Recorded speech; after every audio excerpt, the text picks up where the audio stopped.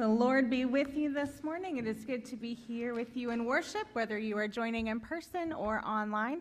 I hope this is a wonderful time of worship for you this morning. Thanks to those who are helping with worship this morning. On organ, we have our guest organist, Karen Kunitsky. Thank you, Karen.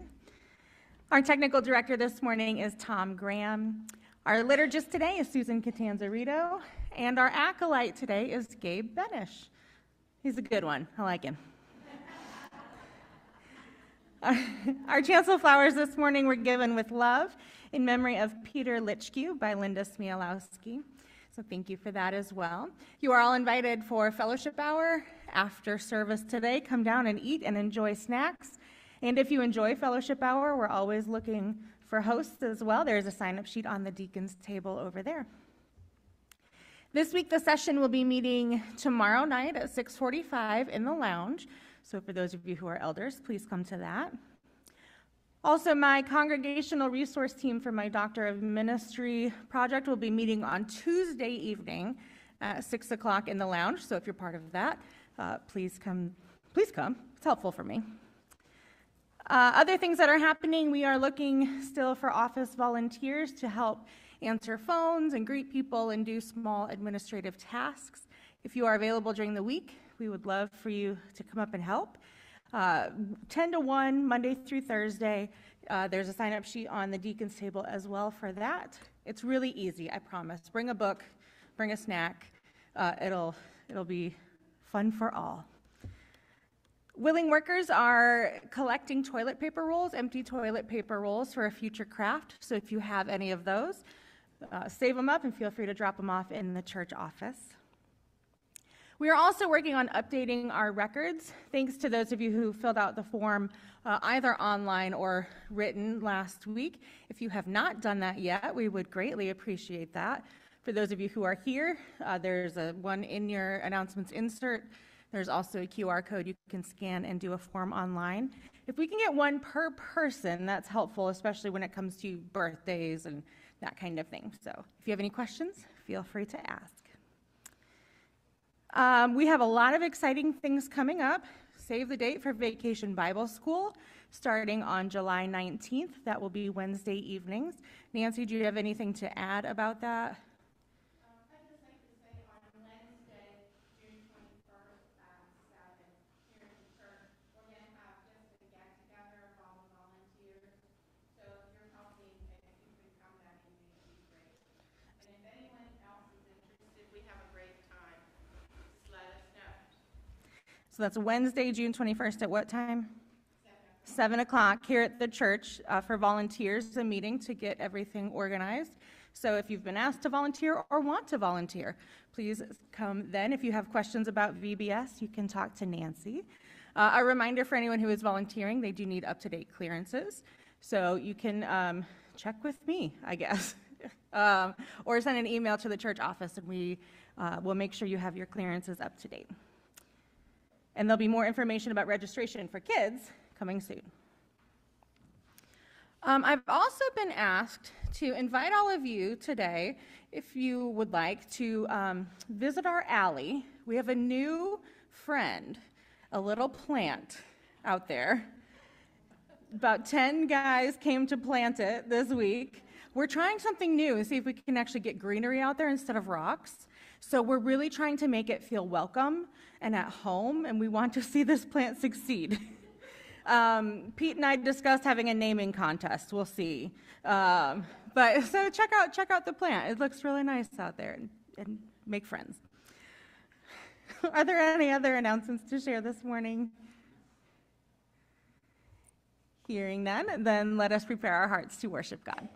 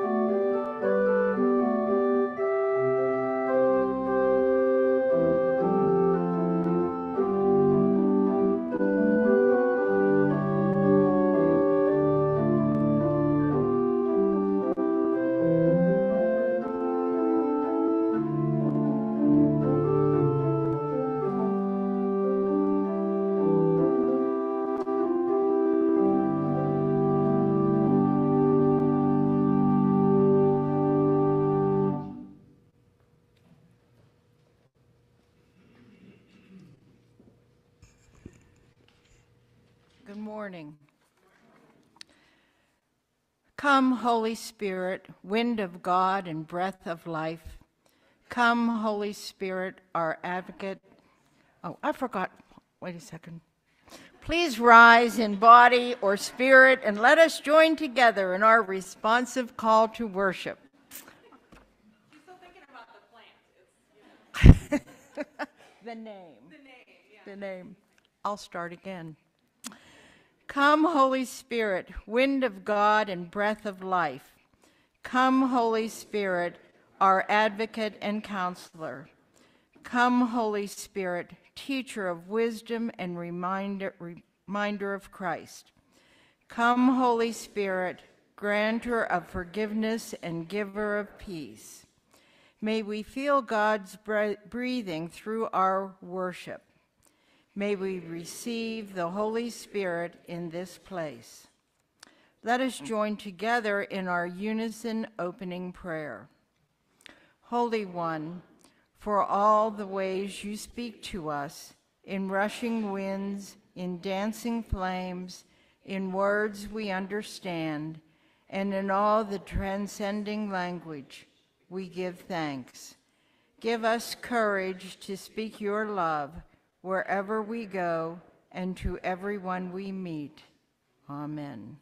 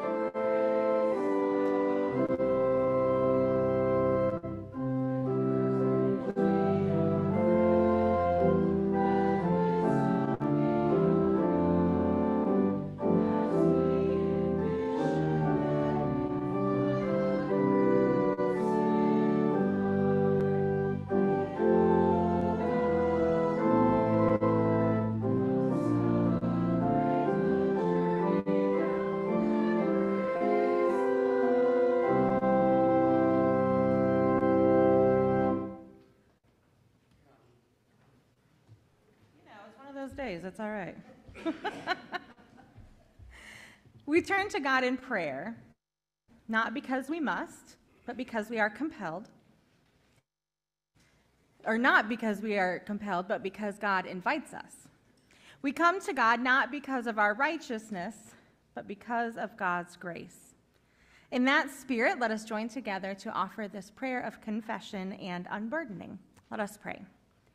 God of renewal, we confess that we sometimes close windows against the fresh air of new ideas, the noise of other people's worries, and the winds of change.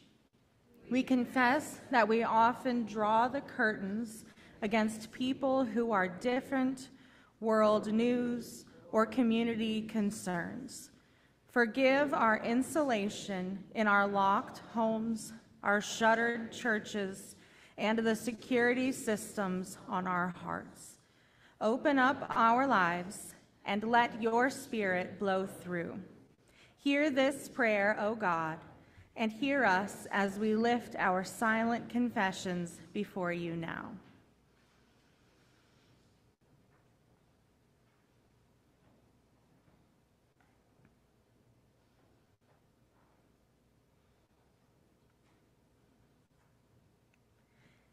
Hear our prayers, Lord, in Jesus' name. Amen. Friends, the God of creation is a God of mercy. God is quick to forgive, and God's promise of restoration is for all people. Believe the good news of the gospel. In Christ, we are forgiven. Thanks be to God. Amen.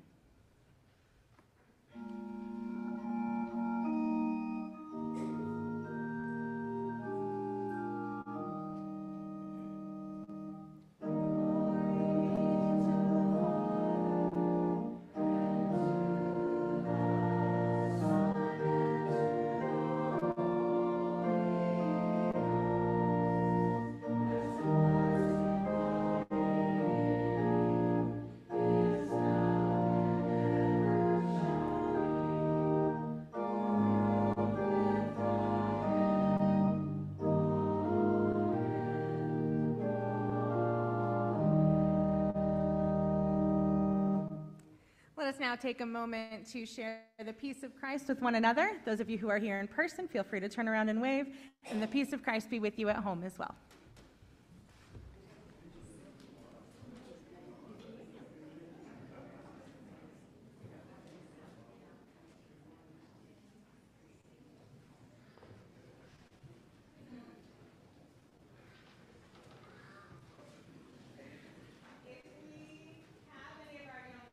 Joining at home, you can come a little closer, and my friends are invited up here for a story today.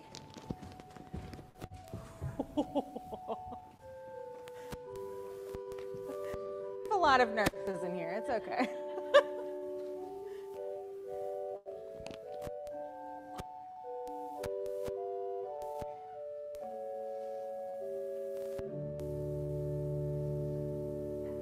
Oh, that was beautiful, huh? All right, so all summer for Children's Times, we're going to be reading books that have to do with the Bible story. And today's book is Say Hello by Rachel Isadora. Now, before we start reading, what do you notice on the cover here? What do you see? There's a bunch of words. I'm pretty sure it means hello in different languages. A bunch of words that mean hello in different languages. What you see? Yeah, there's lots of different languages. So let's go ahead and read it, and we'll see. Oh, there's some more inside there. Yep, yo. All right, so this is Say Hello by Rachel Isadora. Carmelita gets up early in the morning. She helps her mama to make their favorite breakfast, huevos con tocino. Do you know what that is? Can you guess? Eggs and bacon. Eggs and bacon. Yep, that's Spanish. Today we visit Abuela Rosa, Mama says. Do you know what abuela means? Grandma. So she's going to go visit her Grandma Rosa. After breakfast, Carmelita hurries and gets dressed, then gets Manny. Who is Manny? The dog. He plays a very important role in this book, okay? Well, you'll see. He is on the front cover. That's a good indication. What if they're going to speak dog? Wow, let's keep reading. Let's see. They walk all the way down 9th Avenue. Buenos dias, Senor Enrico calls. Buenos dias. What do you think that means? Hello. It's one way to say hello. It means good day. Good day. But it's a way we greet one another. And what does Manny say? Speaking dog. He's speaking Spanish, I think. No, he's speaking dog. He's speaking dog Spanish, Yes. right? Dog Portuguese. Yeah. Shalom, says Mrs. Rosen and her children. Shalom. What does shalom mean? Hello? It's a way to greet people. Hello. It literally means peace. It's the Hebrew word for peace. So that's how they greet each other. They say peace. That's pretty cool, huh? Woof. And what does Manny say? Woof. Woof. Yeah, which is shalom in dog, right? Yeah? Well, to human ears, it sounds the same. Yeah. They stop in at the Japanese restaurant to say hello. Do you know what this word is? Konnichiwa. Can you say that? Konnichiwa. That's how you say hi in Japanese. And Manny says, Woof. You're really good at being Manny. I like it. Down the street, they meet Joseph and his parents, who have just come back from Kenya. What do they say? Jumbo. Jambo.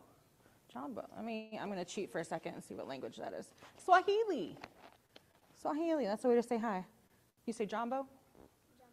Jumbo. And what does Manny say? Yeah. Jumbo and dog. They pass by a bakery. Carmelita stops to look in the window. Let's go in to get some cookies, her mama says. And then how do they greet each other? Bonjour. Bonjour. Yeah. French. French. And what does Manny say? Woof. And what does this dog say? Woof. And the lady says, your dog speaks French too. That's pretty cool, huh? So the Dog French. Dog French. Yeah, they're saying bonjour. Ooh, this is a fun one. Al salam alaikum. Can you try that? Say al salam alaikum. Do you know what language that is? Arabic. Arabic. And it's the way they greet each other, but it actually means the peace of God be with you. That's a very nice way to greet one another, isn't it? It is a mouthful, yeah. Yeah. And yep. But it's really easy in dog, right? Yeah. Woof. Okay. So now they go to a pizza shop. What do they say? Close. Ciao. Yeah, it's Italian. Ciao. Did you know it's spelled like that? Yeah, hi and bye. Kind of like aloha, right? I've heard that. I just don't know what language it is. Well, can you guess? So they're at a pizza place. What do you think? Italian. I wonder if there's going to be Hawaiian in here because aloha literally means 6 different things because like they only have 13 letters. Yep, yeah, aloha is a good word. That aloha's not in here, but that would be a good one. Yeah, so ciao is Italian, means hi and bye. What does that say? Nihao? Close. Ni hao. Ni hao, that's Korean. No, it's not. It's Chinese. It's Mandarin Chinese. That's what I meant. Yep, and Manny says, yep, and see, he's talking to like different dogs. In the park, Carmelita meets her friends Max and Angel. That's Spanish for angel. And Carmelita says, Hey, and Max says, yo, and Angel says, what's up? and Manny says, Woof. yeah. You're one smart Snoop Dogg, Angel says. So how do you say hi to your friends? Hi. Hmm. Good morning. Hi, good morning, hello, good afternoon, good evening. I'd probably greet them by trying to make them laugh. By making them laugh, yeah? Do you ever like give a high five? Say yo, like Max? No? I bet you have fun ways to greet your friends. I don't really like doing high fives because everyone I do it with tries to slap me really hard. Okay, well, that's no fun then. When they turn the corner, Abuela Rosa is waiting for them. And what does she say? Hola.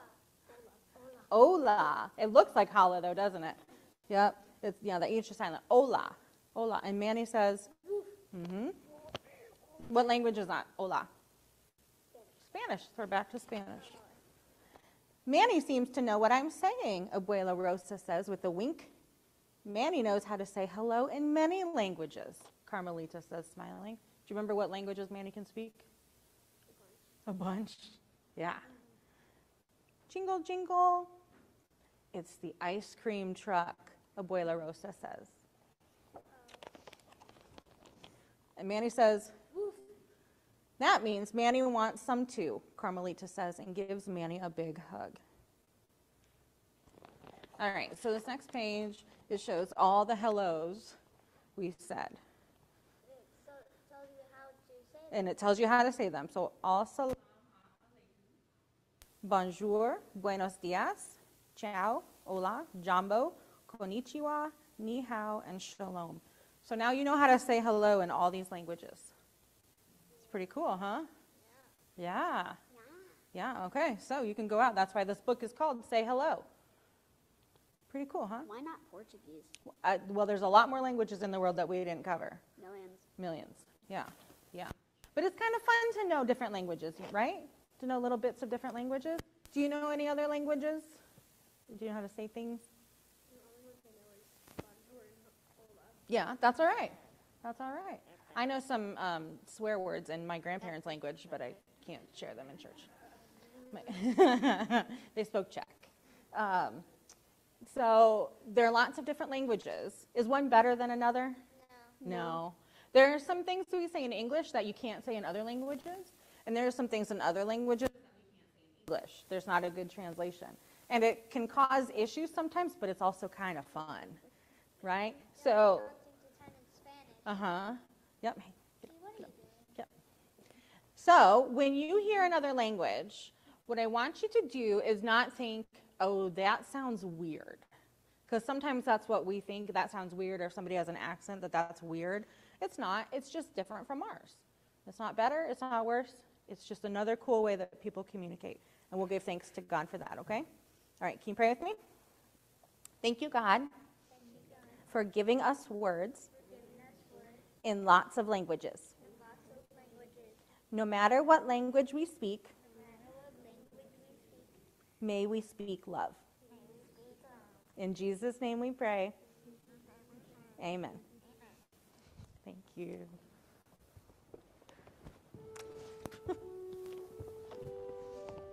Okay.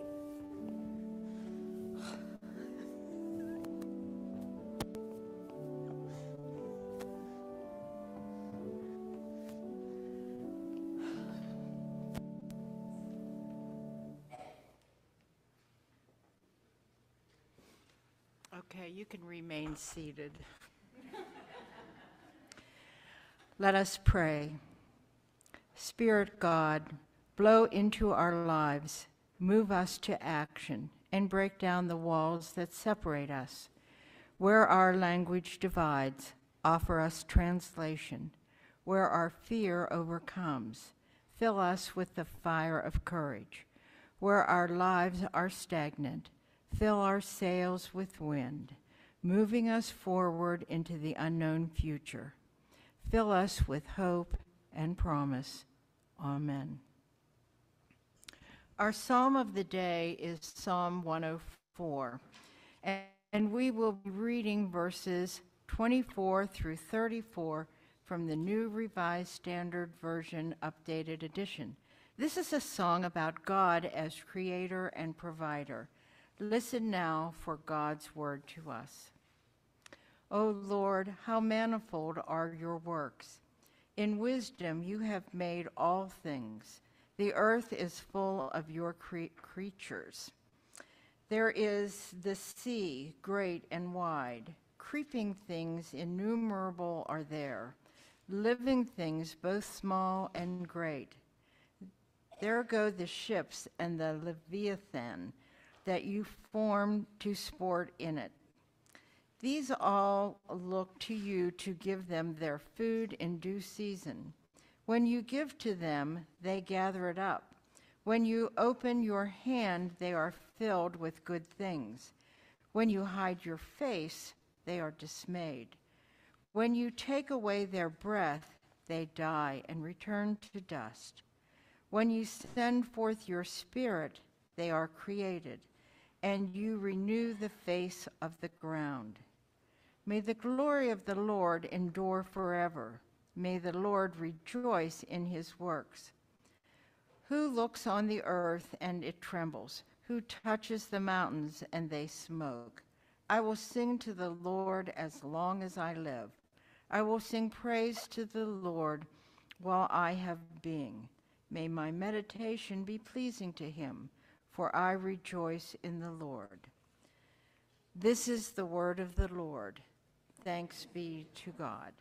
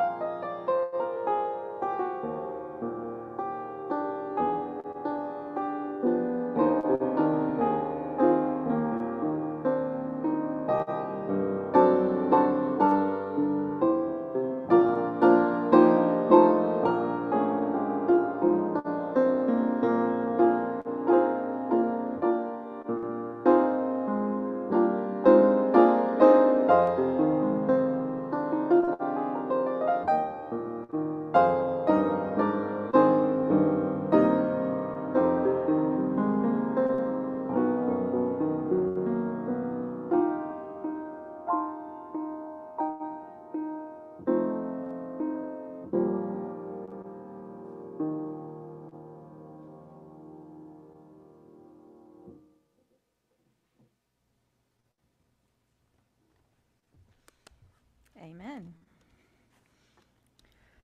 Our Hebrew Bible reading today comes from Genesis, chapter 11, verses 1 through 9 from the Common English Bible. This is the story of the Tower of Babel. Listen now for God's word to us. All people on the earth had one language and the same words.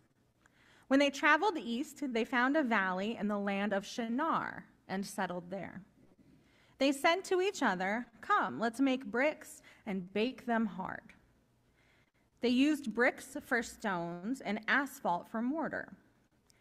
They said, "Come, let's build for ourselves a city and a tower with its top in the sky, and let's make a name for ourselves so that we won't be dispersed over all the earth." Then the Lord came down to see the city and the tower that the humans built. And the Lord said, "There is now one people, and they all have one language. This is what they have begun to do. And now all that they plan to do will be possible for them. Come, let's go down and mix up their language there so they won't understand each other's language."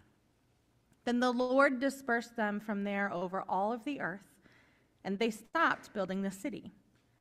Therefore, it is named Babel, because there the Lord mixed up the language of all the earth. And from there, the Lord dispersed them over all the earth. And this is the word of God for the people of God. Thanks be to God. Let us pray. Gracious God, we speak to you in many languages, spoken and silently. Sometimes we can't even form words. And yet you know what is in our hearts. Hear what we have to say to you today, and in this moment quiet our minds so that we may hear what you have to say to us. And may the words of my mouth and the meditations of all of our hearts gathered together be acceptable in your sight, O Lord, our rock and our Redeemer. In Jesus' name we pray. Amen. The Broadway musical Godspell begins with a prologue titled Tower of Babel. Now, here it is spelled B-A-B-B-L-E, like babbling, as opposed to the biblical story, which is B-A-B-E-L, but it's a take on this Bible story. And in the song, we hear from some of the greatest philosophical and theological thinkers in human history, men like Socrates, Thomas Aquinas, Martin Luther, Leonardo da Vinci, and Friedrich Nietzsche. And they each get a chance to share their perspective about God or God's people, and then they all sing together. And they say, "So high in my lovely ivory tower of Babel, high above the rabble, greatest mind in history, solving life's sweet mystery, so listen to me." In portraying the Tower of Babel as an ivory tower, Godspell continues a long-held tradition and belief that the original builders were trying to show off their intellectual abilities. For millennia, the story of Babel has been interpreted as one of human arrogance and pride, as a story of humanity striving to become like God, and a story of God's intense displeasure and disapproval. The people, this interpretation says, tried to build a tower to heaven, perhaps with the intent of taking it over themselves. As a result, God became infuriated and punished the people by confusing their language and scattering them all over the earth. So, according to this reading, different cultures, different languages is bad. It is a punishment. It is something we need to overcome. Dr. Theodore Hebert says that this interpretation is quite common, not only in the United States, but all around the world. In his classes at McCormick Theological Seminary in Chicago, he says that he has heard variations of it from students of a variety of racial, ethnic, and cultural backgrounds. And in his book, The Beginning of Difference, Discovering Identity in God's Diverse World, Hiebert explains that this is no accident, that this is a common interpretation. He writes, "The Bible we think we know is not the Bible on the page, but the Bible of its interpreters, the Bible they have put in our minds." We saw that last week, too, with the creation story. In other words, using the Babel story, we have been taught to view difference as dangerous, and not just by religious leaders or scholars or preachers. It's all around us. There was a movie that was a 2006 Golden Globe Best Picture of the Year award winner called Babel, and it begins with a reading of Genesis 11. This interpretation is all around us. And the implication is that the events at the Tower of Babel directly influence the racial, ethnic, and religious tensions of today. But is this the only way to understand the story? Well, Dr. Hiebert doesn't think so. In fact, he writes that the story of Babel is really a straightforward and positive story about cultural identity and cultural difference. He says it presents the formation of cultural identity as a normal and admirable human activity. And it views cultural difference not as God's punishment on the world, but as the way God intended the world to be. So last week we looked at the first creation story in Genesis 1, and at how God's plan for creation from the very beginning was far greater than simply what we see on the page. God did not just create light and dark, as the story says, but also dusk and dawn. God did not just create land and sea, but also marshes. God created all that is in between. And it is only because of the spectrum of God's creation do we get things like flightless birds and flying fish and the platypus. What would life be like without the platypus? God's creation extends beyond boundaries and categories, and God calls this all very good. And this theme continues throughout Genesis into the Babel narrative. So immediately prior to Babel, in Genesis chapter 6 through 10, we read the story of Noah and the great flood. Almost all of God's good, beautiful creation has been destroyed, and one family has been chosen to repopulate the earth, to recreate culture and society. So when we read at the beginning of chapter 11, what we read today, that all people on earth had one language, we're not talking about a vast population of people. We're talking about Noah and his family. That's who's left. One family unit. So of course they all speak the same language. For many, though, the problematic part of this story is the tower. Hiebert says that the oldest and most virulent misreading of the story views the human activity at the story's beginning as an act of pride and an attempt to assert human autonomy over God. He goes on to say that readers took the tower to represent pride, not because of anything the ominous storyteller says about it, but because that's what they thought it implied. So we read the tower as pride, not because that's what it says, but because that's what we've been taught to believe. In verse 4, the people, and remember, this is Noah's immediate family. The people say, "Come, let's build for ourselves a city and a tower with its top in the sky, and let's make a name for ourselves." Note that there is no mention of going up the tower to heaven, of trying to get up there. There's no mention of a hostile takeover. In fact, building a tower with its top in the heavens was a very common phrase, and it means simply a really, really tall structure. The CEB translates it as its top in the sky. This is not an act of arrogance or of human pride. The people are making a name for themselves, meaning they are establishing a new way of life after the flood, which is exactly what God wanted them to do. They're settling down.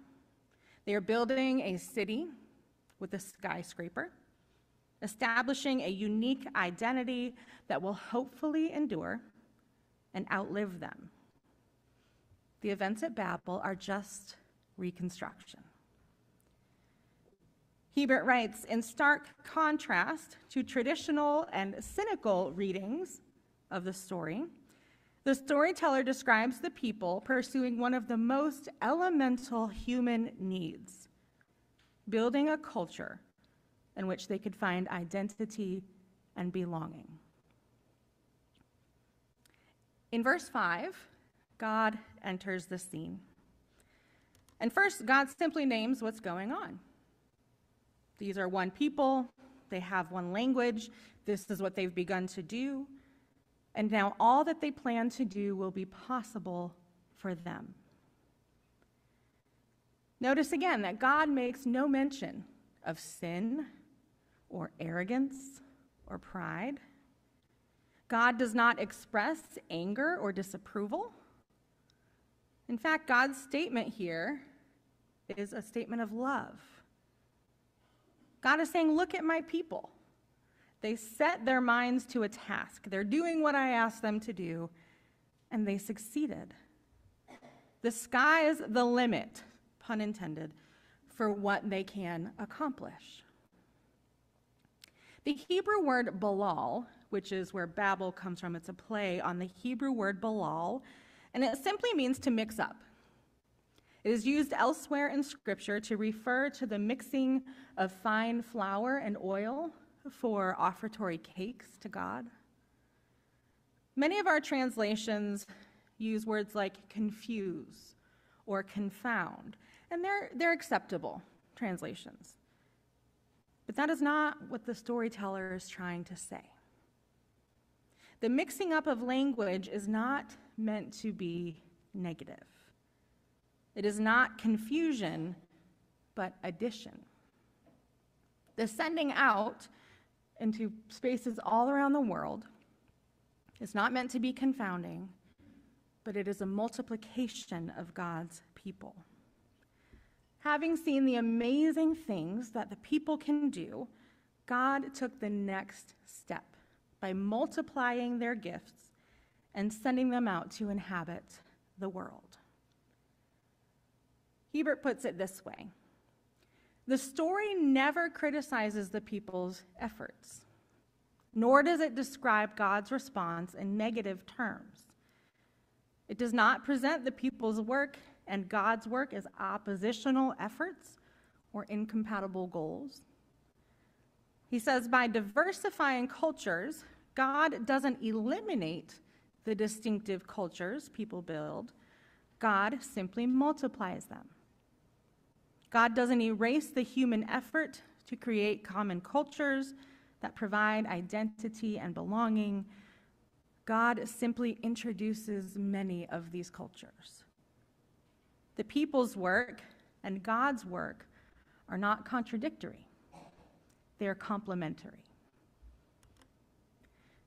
In an age and culture today where difference is seen as suspect, as bad, as even dangerous, what if we took this view instead? What if we viewed difference and diversity as a gift? What if, instead of seeking assimilation or cultural domination, we embraced and even celebrated our differences as a gift from God? What would the world look like? I think it would look pretty great. May it be so. Amen. Please remain seated as we sing our sermon response together.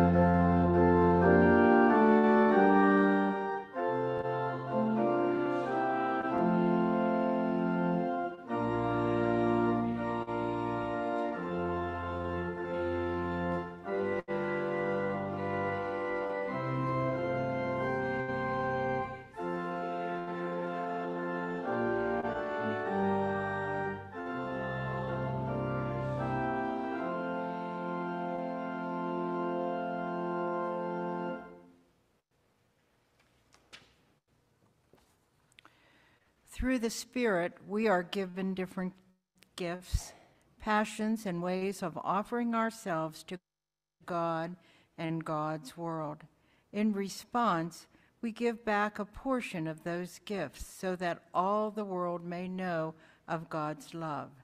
To financially support the mission and ministry of Hill Church, you are invited to place your offerings in the plates near the entrances, drop them off during the week, mail them to the church, or give electronically. Please rise in body or spirit as we join together in our unison prayer of dedication. Let us pray. Holy One, as you have given yourself to us, we have given you that seems so little, worship that seems so small, words that never quite get it right.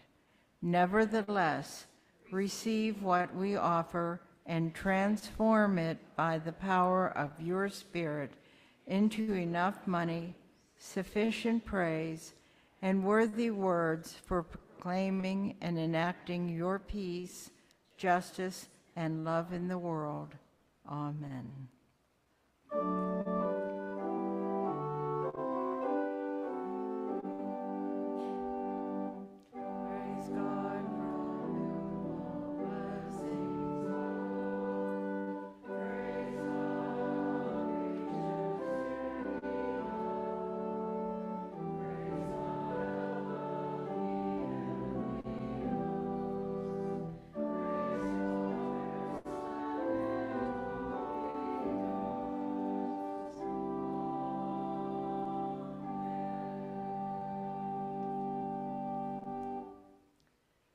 Please remain risen as we join together in our unison affirmation of faith.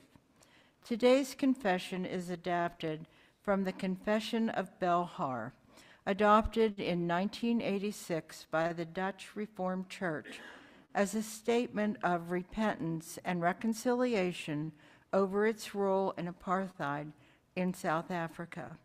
Let us, with one voice, confess the faith of the Church. We believe that unity is both a gift and an obligation for the Church of Jesus Christ, that through the workings God's Spirit is a binding force, yet simultaneously a reality which must be earned and sought, that this unity must become visible so that the world may believe that separation, hostility, and hatred between people and groups is sin, which Christ has already conquered, and accordingly, that anything which threatens this unity may have no place in the Church and must be resisted.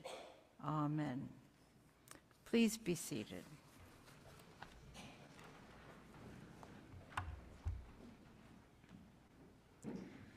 We come together now to share our joys and our concerns so we can be in prayer for and with one another. Today we continue to pray for those we love who are living with cancer. We especially lift up Carol Gadsby's daughter, Kelly, my step-grandpa, Bob Ray. We continue to pray for Aiden Bartley, a juvenile with pancreatic cancer.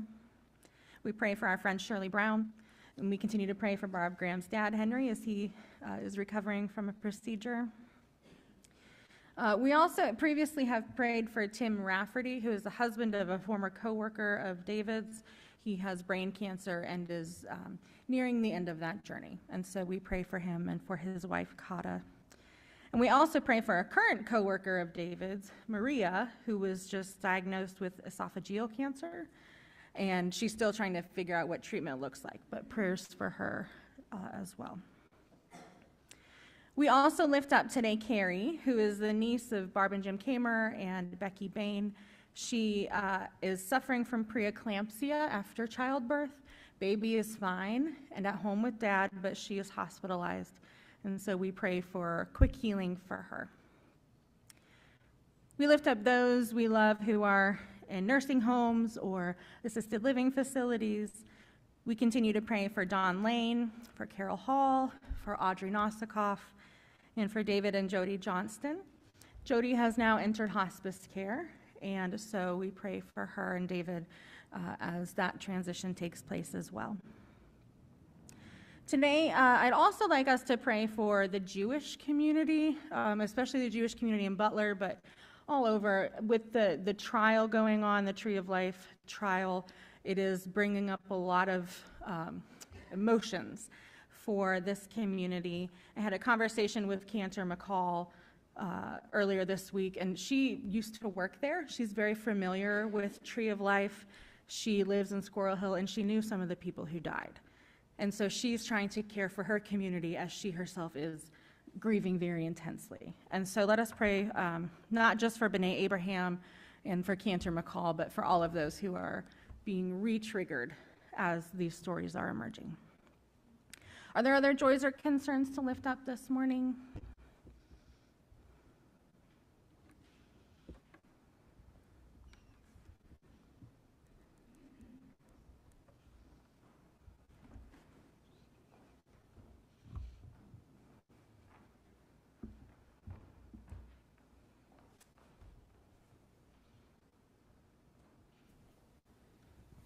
Prayers for Nancy Llewellyn. She's having increased pain and difficulty with ambulation. Thank you. Yes, Nancy Llewellyn is having hip issues. She's really looking forward to a hip replacement, which is not coming soon enough, and she's in a lot of pain. So we pray for her, for pain relief and a quick surgery, hopefully. Other joys or concerns this morning?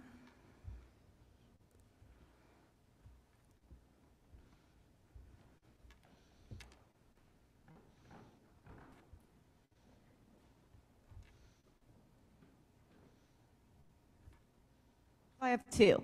The first one, safe travels for my parents who are coming back from Florida.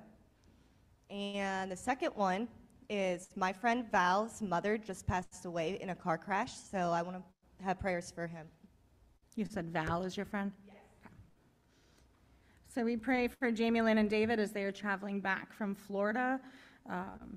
Safe travels for them, and also prayers for Miranda's friend Val, whose mom was killed in a car accident. So prayers for her and all who loved her in their grief. Other joys or concerns this morning? Hearing none, then let us turn to God in prayer.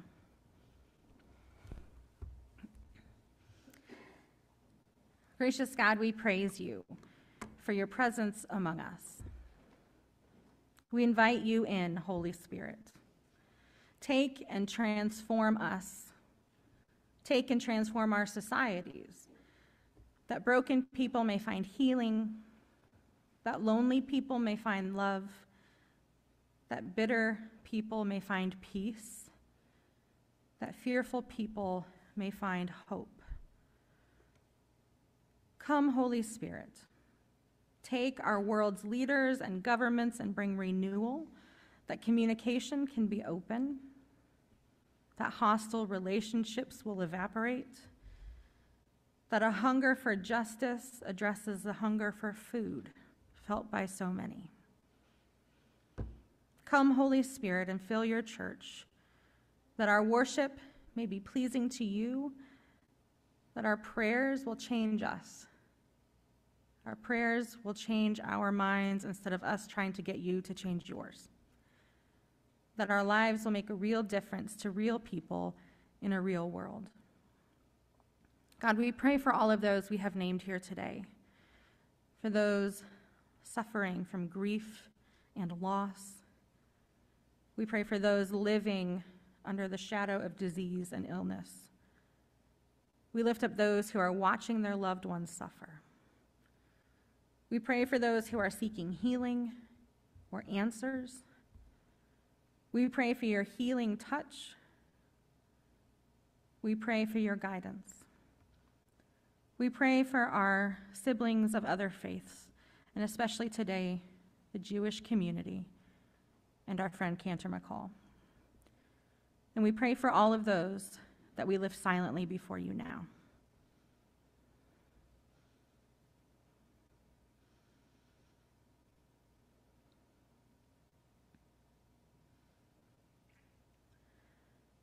Come, Holy Spirit, fill our lives with your presence, so that more and more every day, all we do and say and hope will be an act of worship to you and an expression of love to others. Hear our prayers, no matter what language we speak, for we pray them all as people of the Spirit, and in the name of Jesus of Nazareth, the one we call Christ, who taught us when together to pray this prayer. Our Father, who art in heaven, hallowed be thy name. Thy kingdom come, thy will be done, on earth as it is in heaven. Give us this day our daily bread, and forgive us our debts as we forgive our debtors. And lead us not into temptation, but deliver us from evil. For thine is the kingdom, and the power, and the glory forever. Amen. Please rise in body or spirit as we sing our closing song together.